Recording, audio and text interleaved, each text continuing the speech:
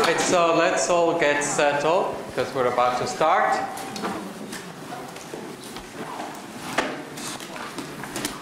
And okay, so today's class begins the revision of the sort of basic mathematical concepts that I think everyone has to have in order to be able to do machine learning. So today we'll talk about probability, and in particular we'll be talking about two very important operations of probability, conditioning and marginalization. I will define these and we'll try a few examples.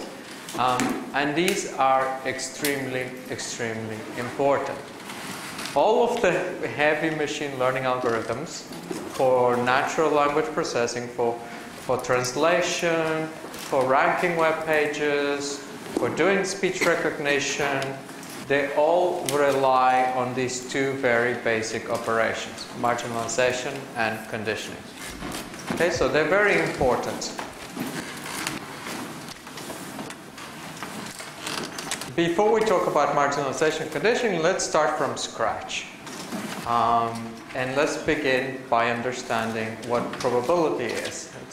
We use the term all the time, but it's good to know what it is and what it is not. Let's start by asking you a question. If I toss a coin, what's the probability that it will be heads? Anyone? Half. Most of you seem to like a half, 50%. Is it a fair coin? Okay. Why would you expect it to be a... Okay, so the next question then is, why would you expect it to be a half? Based on flipping coins in like before and okay, so you flip a coin many times, and if you start doing it, assuming that it's an unbiased coin, that I haven't put lead on one side, you probably get tails half of the time. There were some hands up. I pretty much was thinking the same thing. Other than that, there's only two possibilities, and so you're going to get one of the two. And if it's unbiased, then it's going to be half. Well, approximately half, because there's like that tiny little chance it'll be on end. Mm-hmm. But some of you, yeah, you're also thinking not just frequency, but you're thinking about this question of being biased. And that takes us, so let's write there frequency.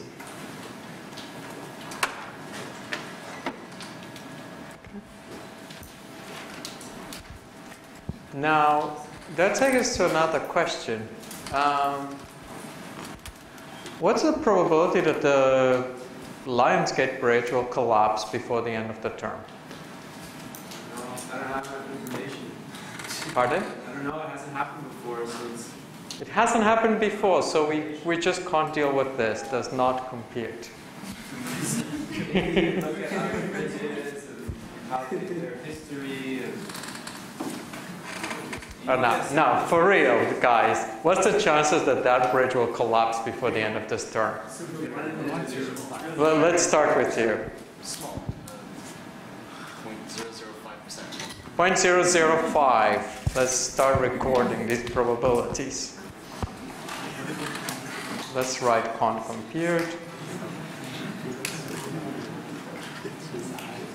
0.005. 0.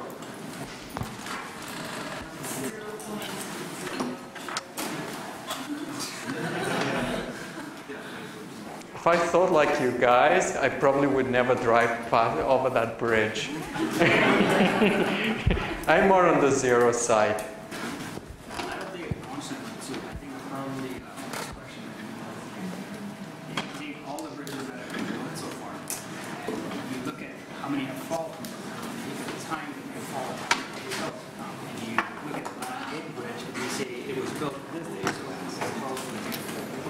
So what's being pointed out here is you would take all the bridges that have been built and we check how the time of duration until they fell.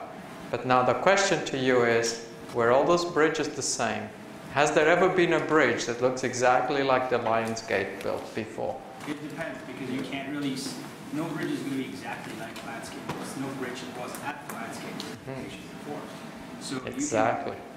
you can take a set of conditions that apply, or let's say a least square sort of situation where you can't get an exact answer, so you approximate. And you apply those conditions to the landscape, and you say, this is a chance that this might apply, this situation might apply to this bridge. Okay, so let's say, what would those conditions be? See, probably the same surroundings. So on the Pacific Rim, so there's a probability of the plate or whatever, and the materials that it was built, the load that it's under, and the weather, the corrosion level, the salinity of the sea. Exactly. So we're starting to hear about what you often call domain knowledge, knowledge about the problem. We're talking about the materials of the bridge, we're talking about the geographical place of the bridge, and so on. So to talk about probability, we don't just rely on frequency. You're relying on something else. You're relying on domain knowledge.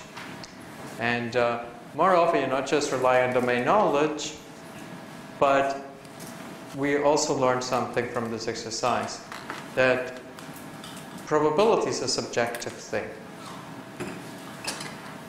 Every person here, well, not everyone, but people had different views of what was the probability of a bridge collapsing. There was a question here. I was going to mention that well, the landscape bridge collapsing or not collapsing isn't a well, it's a discrete value. It's either up or it's down, and it can collapse on any given. A bunch of things can make it collapse, like a big tsunami can make it collapse, like a pin missing.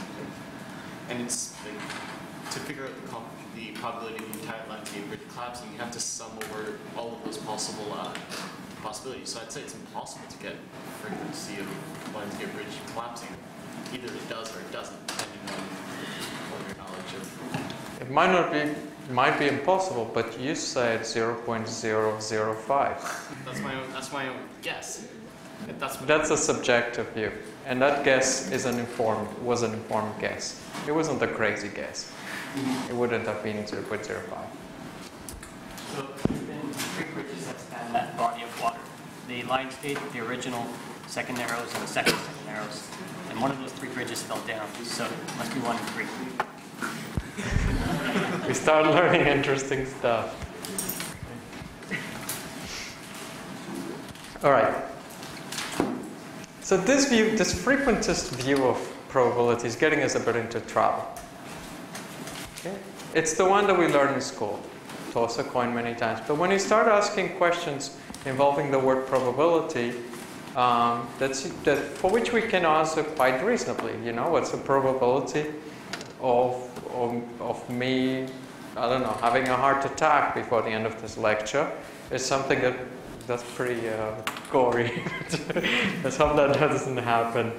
I can ask any question like that.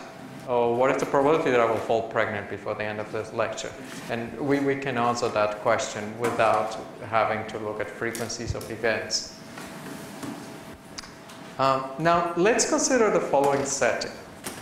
There's going to be a wall. This wall is of size 1 by 1.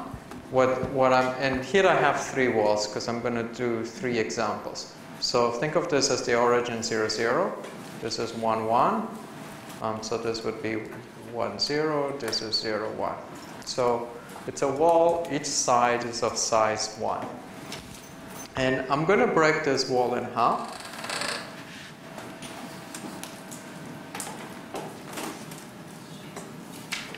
And draw a bunch of, create a shaded region. Okay. So you're blindfolded. The wall is this whole thing in front of you, and you have to throw a dart. You sort of turn you around, and then you throw a dart at the wall. Okay? Or imagine that the wall sort of surrounds you like a cylinder. Now, what's the probability that that dart will hit the shaded area? A half.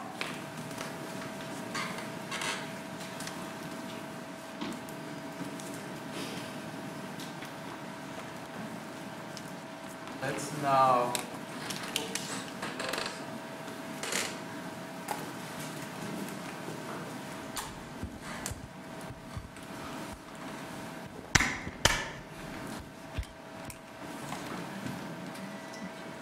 Alright, I'll try to shout now because I've run out of sound, out of battery.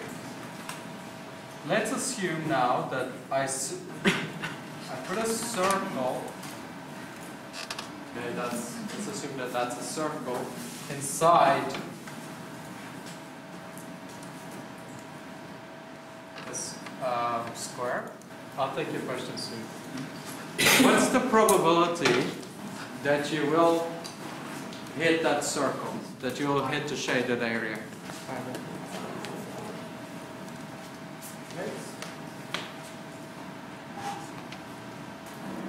I heard pi by 4. Okay, so the radius is a half, and it's pi times radius squared, so it's pi by 4. There was a question. Yeah, I was going to say, how can you say that the probability is 1/2 there? How do you know if you just hit all your darts in one little tiny dot that's right in the shaded area? You get all of them in the shaded area. You never specified it like if the distribution is equal along the entire square. Yeah, let's assume that the distribution is equal. So the setup is you're in a room. Like, think the square is the. So let's imagine that this is the setup.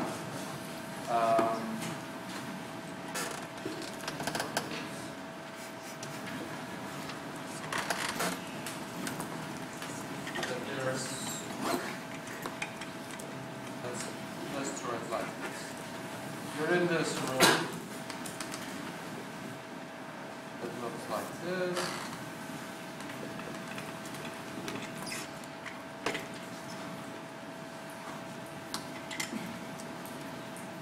But that's you blindfolded inside this room, and this room has area 1 by 1. And so you turn around and then you throw. Okay, let's assume you could throw. To make it really nice, you'd be inside a sphere. But okay, so there's equal probability of you throwing it anywhere. That's assumption. Now, let's then make this a bit more interesting. So our intuitions so far are right. So now let's consider the following case. More interesting shape.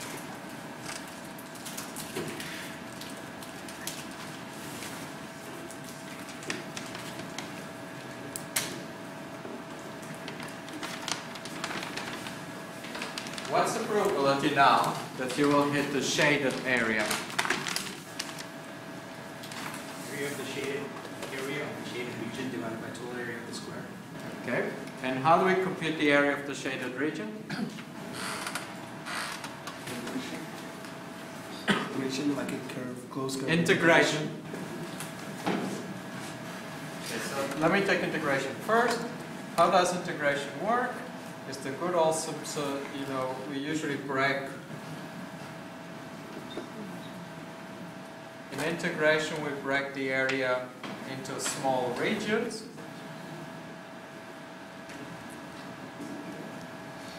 And then what we do is we would compute the number of red boxes that are inside the area,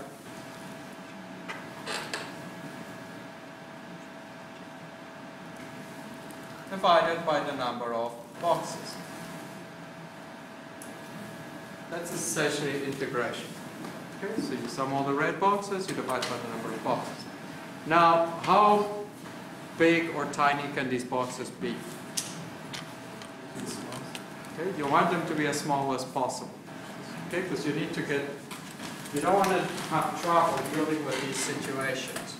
You know, the box that's neither white nor red, but it's half of each.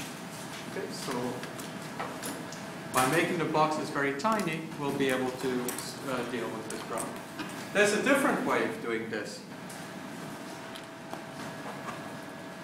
You just throw the darts randomly, and then That's if correct. you have a uniform distribution, you'll be able to compute the area.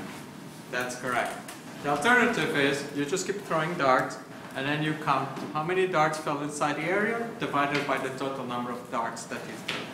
And that gives you a good estimate of the probability. That's called the Monte Carlo method.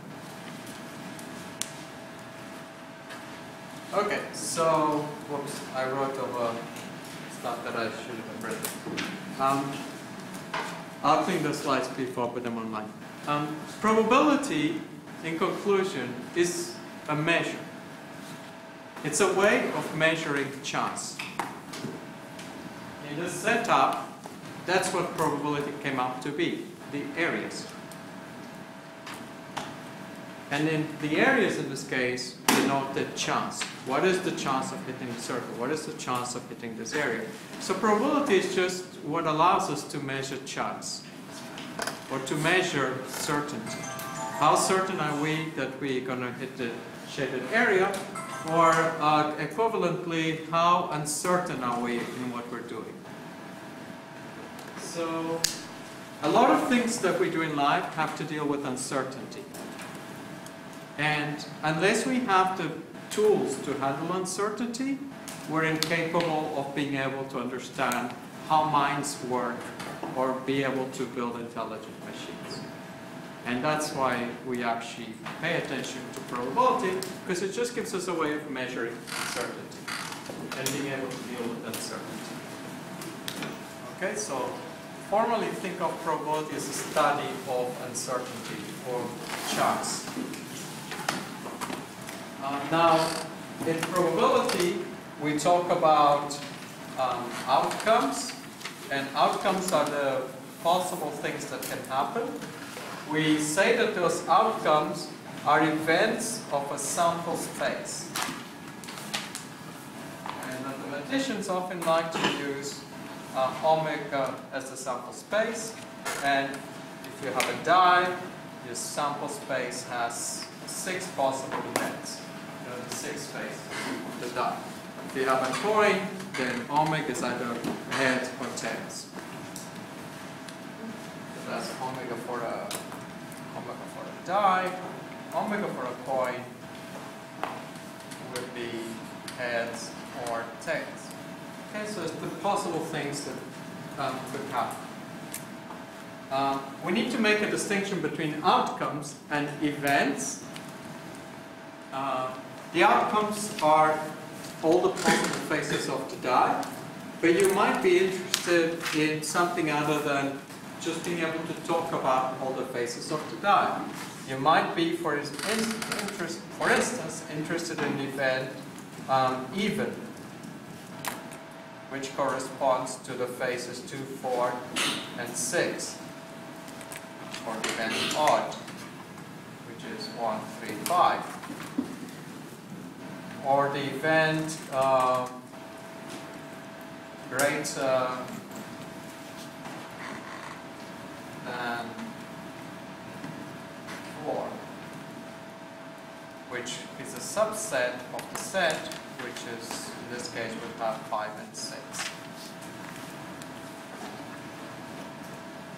So we can consider all the possible events, and if you do a little bit of algebra, you'll see there's 2 to the 6 possible combinations, which you could take these. To each event, we can assign a probability. For example, the probability of even is equal to a half. The probability of greater than 4, yeah, is just 2 over 6, which is 1/3, and so on. So that's essentially just part of this lecture is about setting up the language and the notation right, so that when I talk about events, we know what we're talking about. Temperature. What is temperature? Measure of heat. Pardon? It's a measure of heat. Measure of heat. What is temperature physically? It's an average of kinetic energy. Kinetic energy of what? Molecules, particles. Now think of all of these particles, these billions of particles in this room. Those are all the elements of omega. And then you take an average of many of those guys, and that gives you a variable that you care about, and that's temperature. That's the variable that we deal with. Like even is a variable, odd is a variable that we talk about, but they're always based on all these possible configurations of the space. Temperature is 25 degrees when that molecule over there is hitting the other molecule and this one is flying over there and so on. I however, do not want to describe what each of these billions of molecules is doing in this room. I just want to be able to tell you 25 degrees, and that's why I need to consider subsets, which are like events, and temperature being one of those subsets. I'll make this more precise a bit later, but that's sort of intuition. Now, probability, once we have defined what an event is, and we can now, and having understood that probability is just a way of measuring, we can now lay down two axioms. From these axioms, everything else follows. So this is the only stuff you would have to memorize or believe. We're going to introduce the following notation. A 0 with a bar is the null event. It has 0 probability. So like if I throw a die, what's the probability that it will be neither 0 or, sorry, neither 1, 2, 3, 4, 5, or 6? It's 0. It has to be one of those. And then we're going to talk about omega, which we've already talked about, which is everything. 1, 2, 3, 4, 5, or 6. So the probability that's going to be one of those, when I throw the die, is for sure 1, because it has to be one of those. Unless the die kind of falls in a corner, but we're not considering those out. Okay, and so, sort of thing that you've probably learned before, probabilities are measured between 0 and 1. The other thing is if you have several events happening, let's assume that this is our wall omega. Okay, so this is the whole wall that and let's break our wall into sections. Then let's call them A1, A2, A3, and A4. Then we know that the probability of omega, the probability that the dart will hit that whole space, is 1. And that's the same as the probability. In this case, omega is just equal to, I use this symbol to denote the set union, A2, A3, and A4.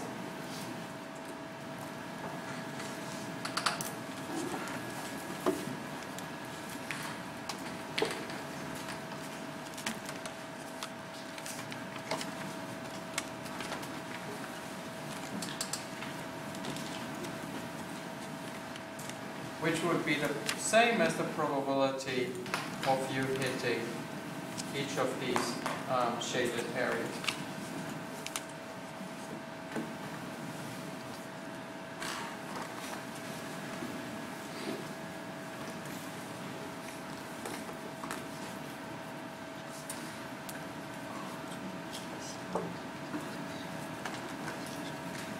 So this is sort of very easy to believe. It follows from our diagram before. If the whole wall, if you had to hit the whole wall for sure, then if the probability of the shaded area was a half, the probability of the non-shaded area was a half, and so a half plus a half give you 1.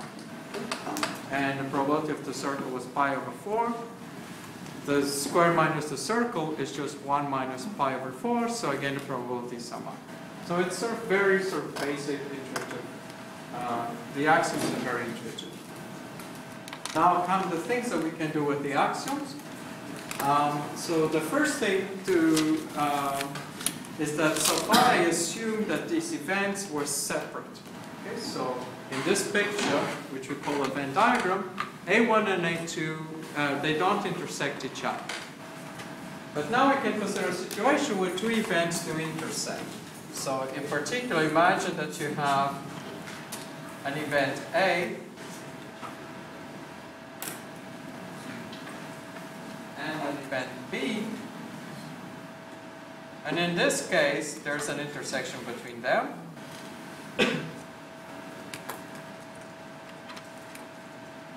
Now, the problem with this is that when you throw that dart and assume that that dart ends up falling here, you're counting it twice. You're counting it as the green falling inside the green area, and you count it as falling inside the red area. So A or B is the envelope of this, and the intersection is given by A and B. And since the intersection is counted twice, we need to subtract it once. All right. Hands up who's seen this before. Good. If you haven't seen it before, you do not have the prerequisites for this class. So let's now get into the interesting stuff. Conditioning. The idea of conditioning is we want to know what happens to something given that something else has happened. Okay.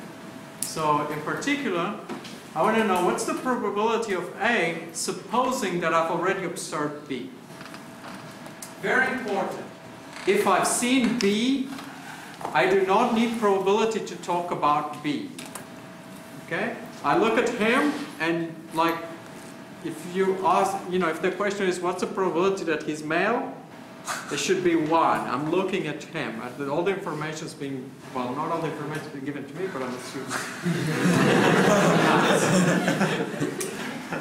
Once something is observed, there is no uncertainty about it. Probability is only needed because we hardly observe most things. Okay, same as that problem that we had in vision that we started with for motivation. You only see a few things. The rest you have to guess, and you guess them with probability. Okay, so given that supposing you know B, what are the chances of A? And then one natural way to deal with answering this question is just count the number of times B has happened, and the number of times A and B have happened, and divide them. For example, what's the probability that it rains when it is cloudy? So you just check the number of times it's cloudy, and you check the number of times that it's cloudy and it rains, and you divide one by the other. And that gives you the probability that it will rain given that it's cloudy. So that's a simple interpretation. And instead of writing things like this, which is very long and tedious, I'm going to use this very short notation. A bar is going to mean given for the rest of this course. So when I write P of A given B, I mean that B has been observed. And an and is going to be replaced just by nothing, or sometimes a comma. So folks often use a comma, sometimes they don't use a comma. And if I multiply both sides by P of B, then just I can rewrite it like this. This quantity here is called the joint distribution. the black quantity is called the marginal distribution, and the red quantity is called the conditional distribution. We also have something called the chain rule, that if you have more variables, you can keep doing the same thing. For example, the probability of A, B, C is just probability of A given B and C, and then probability of B given C, and then probability of C. So, no matter how many variables you have, you can apply this conditioning method. Now, question for you guys. Can we write P of A and B in more than one way? Yeah. What are those two ways? One with the marginal probability of B, in the other words A. Correct.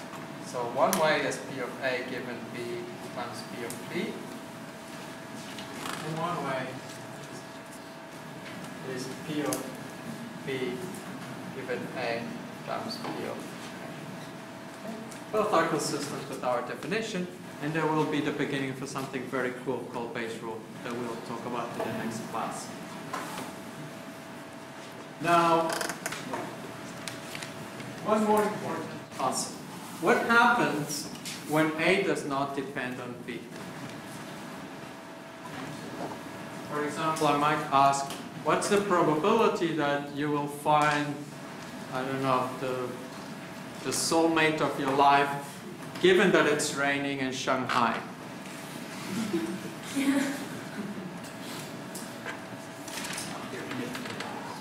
Pardon? They're independent events, and what does that translate to in terms of the above expression? P of A and B. Correct. A is independent of B, you can drop the B, because knowing B is not going to help you answer A. So we just drop the B.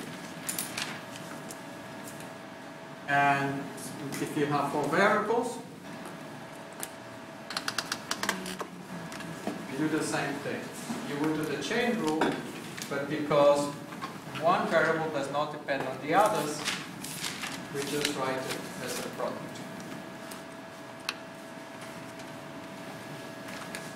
Independence just means that the probability of many things could just be written as individual probabilities.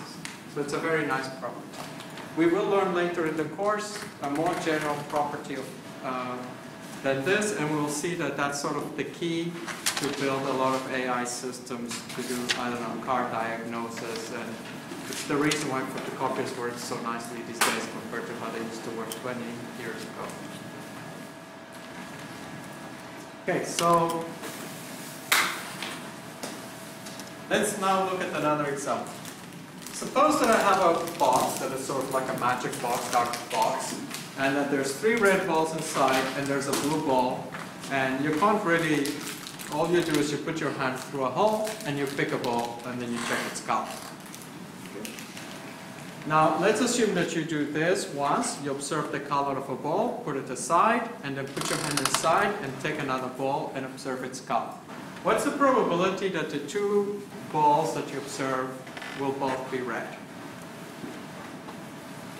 How would we answer that question? 1 by 2. 1 by 2. Pardon? Probabilities, huh? Okay, one way is to do all the calculation in our head and say what the number is. What would be a systematic way? So we realize that the 2 events are independent, and it's without replacement. So we take out 1 ball and then we take out another ball. It doesn't really affect what the first ball was. Let's see. Maybe you have a choose of 3 from 4 from the first ball, and then 2 from 3 for the next one. So C of 3 and 4. And Right, those are the numbers, that's correct. Those are the calculations. But what were we fundamentally doing? The sample space changes between the first. You're going through all the possibilities and seeing which Yeah. one is So that's where your probability changes. Maybe I'm just remembering. You're conditioned. That's what he was doing at least. Or, in other words, this is the calculation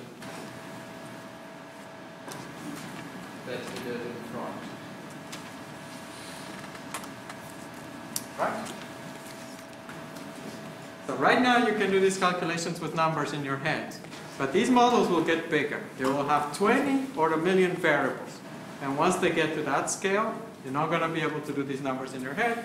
But what's important is that you remember, if I'm asking a question A and B, then you use the rules of probability. A given B and then B. And here I'm assuming, I'm using this index to say the first ball and this is the second ball.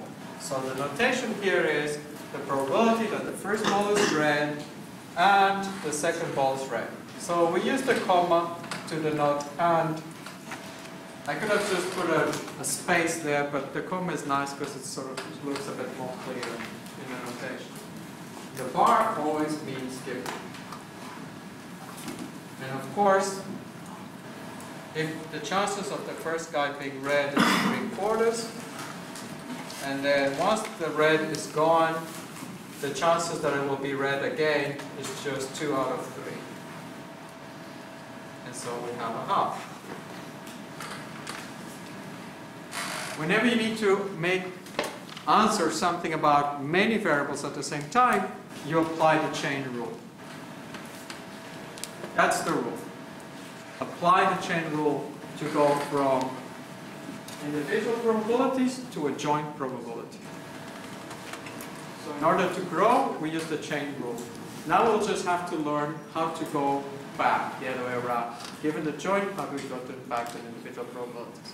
Once we know those two fundamental operations, we'll be able to do pretty much everything. It will have caught up with AI until the 80s. Okay, here's the shrinking operation. The shrinking operation is called marginalization. The marginalization allows you to go from A and B to just A. Okay.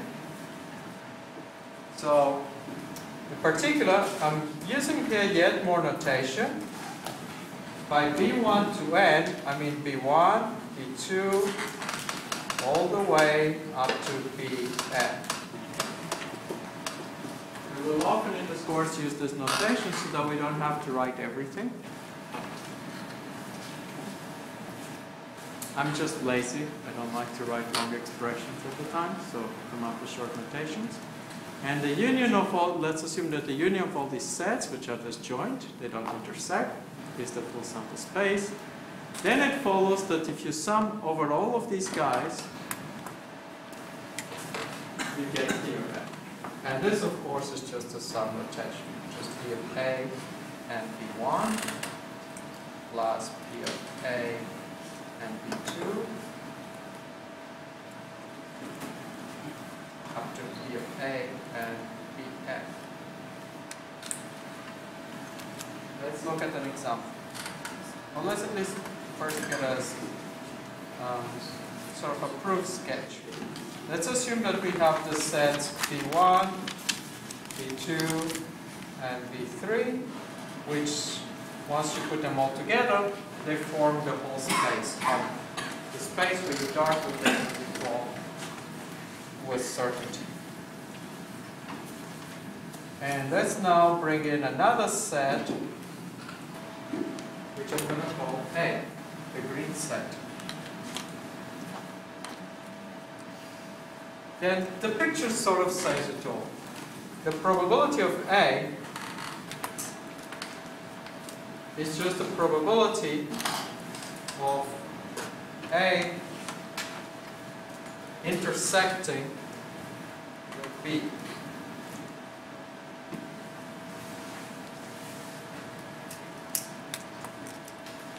Sorry,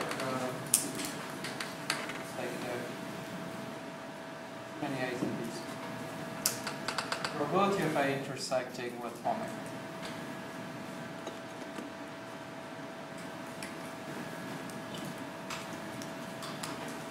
A intersect omega is just A, because omega is the whole space. But A intersect omega is just a union of A intersect B1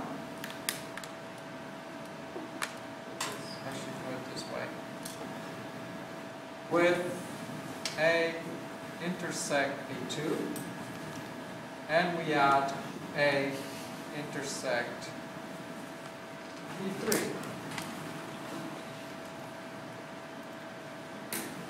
And the probability of the union by the second axiom is just the sum of probabilities, and intersection is just an AND operation. So this is just P of A and B1 plus P of A and B2 plus P of A and B3.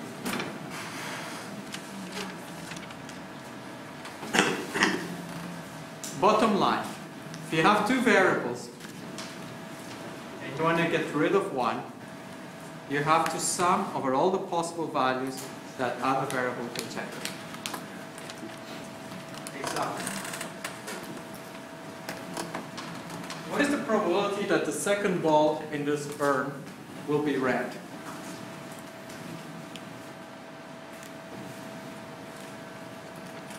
How do we answer the question? The probability the second ball is red given that the first one was red, plus the probability the second one is red given that the first one was not. The intuition is correct, the details are wrong, but because you brought in the given. But you're absolutely right. So we start, it's a probability that the second one will be red, and correct, now you're 100% correct. And the first one was red, plus the probability that the second one is red, and the first one was blue. Right? Because you don't know what happened to the first ball. I just care about the second ball. And if you don't know what happened to the first ball, you can still talk about what happens to the second ball, but you need to sum over all the possible values that the first ball could take. Now this is extremely important, because typically when we have probabilistic models, we'll have thousands of variables, and you will want to make a query about just two variables. And you don't care about the other 998 variables. So to get rid of them, you just have to sum over all the possible values that those variables could take. So this is assuming that you actually know how many balls, different types of colors there are. In real life, typically you don't know how many variables. You can't In real life, later in the course, we will address your comment. We will deal with continuous variables soon. But to begin with, and to set up the notation and the concept, I'm just doing it keeping it simple. The notation, however, the concepts are fundamental. This is the key to the course. Conditioning, to make things bigger. Marginalization, to make things small. Less variables, more variables. Those are the two key operations. We'll be able to do this with continuous variables, with realistic situations, but the operations will always be the same. And the rules for manipulating variables will always be the same probabilistic rules. Condition and marginalization. And and so we already know that this one is a half. And did anyone calculate this? I think it's 0. Oh no, it's 1 times 1/3. Oh, sorry, times 1/4. Is that correct? 1 times 1/4, which is 1/4 plus a half, that's 3/4.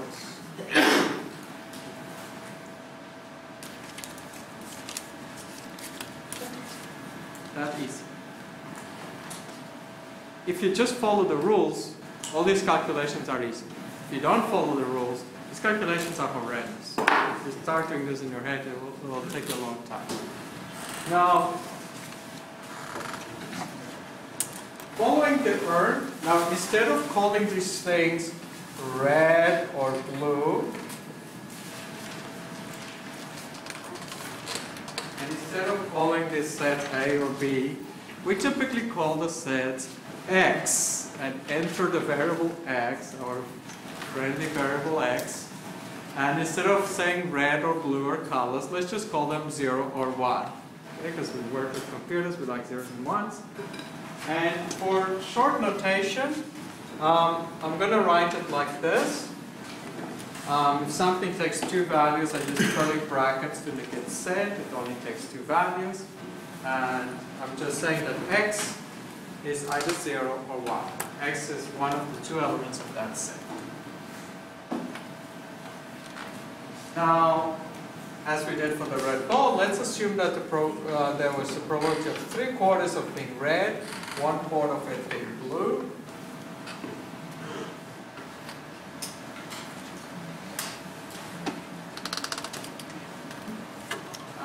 We also knew that the probability of it being blue, given that the first one was red, was 1/3. Okay, because recall that the urn is red, red, and then blue. The probability that you'll get a blue, given that the first ball was a blue, is 0. Once you take the blue out, there's no more blues to take out, so the second one will have 0. It's impossible for you to get another blue ball once you've got the first one. So, question for you guys. What's the probability of 0 given 0? That x2 will be 0 given that x1 was 0?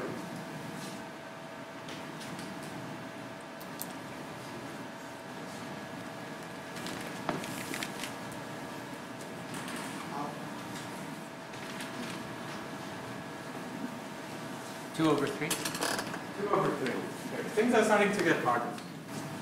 You guys are taking longer now. Okay, x1 is 0, x1 is 0. When x1 is 0, two things can happen to x2. So x1 is 0. Think of x1 as 0 as you're in China. x1, 1, you're in Canada. And then given that you're in China, you flip a coin. That coin's going to be heads or tails. And when you're in Canada, that coin's also going to be heads or tails. So given that your x1 is 0, that you're in a particular coin, the sum of x2 has to be 1. So this has to be 2/3. Very important thing. Okay. What's the probability now of, let's do the other one. What's the probability that it will be 0, given that the first one was a 1? 1. For the same argument. Now, this is when you're in Canada, and if the probability of being heads is 0, then the probability of being tails has to be 1.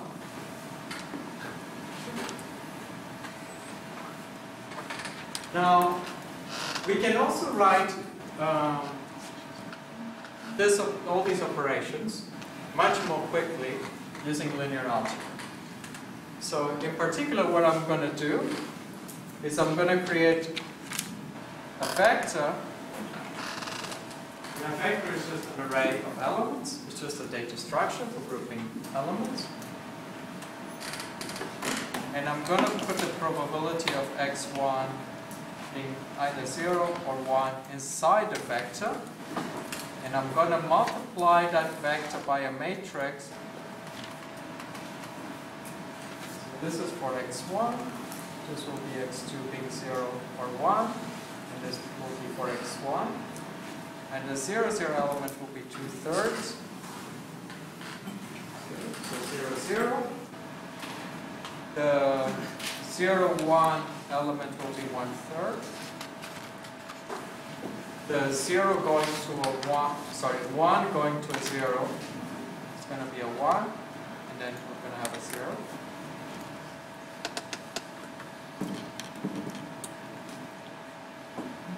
Now if I multiply that vector by the matrix, I get, what's the first entry? Here.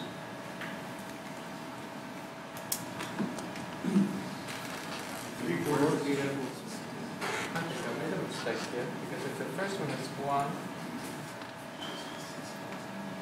3/4 and 1/4. oh, I have a mistake here within this. Is Sorry guys, I apologize. Let me just quickly calibrate something here.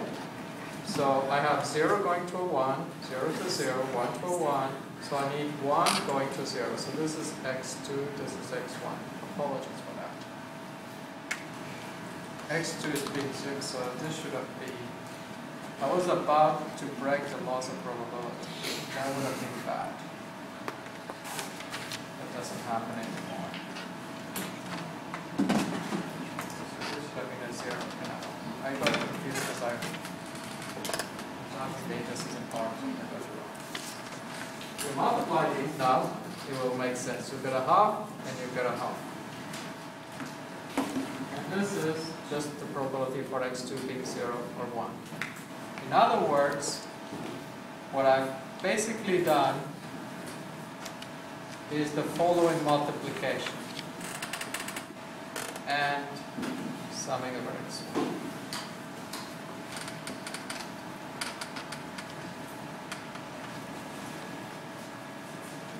That's essentially marginalization and conditioning. When you do marginalization and conditioning, you're just basically doing taking a vector, which is a probability vector, multiplying by a matrix. And this is element-wise matrix multiplication. This is when you use the matrix notation. So what we're essentially doing is just manipulating matrices. In the following class, I'm going to go over base rule, which is a direct consequence of marginalization and conditioning. I will also show that this interpretation in terms of a vector and a matrix is the sort of key thing you need in order to understand how Google ranks web pages, which is what you have to, the sort of exercise you're going to practice with your own. Okay? All right, so we'll see you guys in the next